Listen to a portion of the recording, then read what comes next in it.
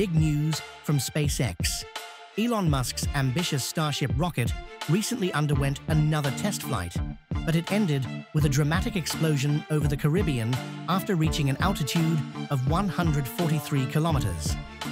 The launch took place in Texas, but shortly after liftoff, the rocket lost control and broke apart, causing temporary disruptions to nearby airspace and flight routes. The U.S. Federal Aviation Administration has launched an investigation to determine the cause of the mishap. While no injuries were reported, debris from the rocket caused damage to nearby property. Despite the setback, Elon Musk remains optimistic. He confirmed that the next Starship launch is planned for as early as next month, with the mission to pave the way for Mars colonization by 2027. Stay tuned as SpaceX continues to push the boundaries of space exploration.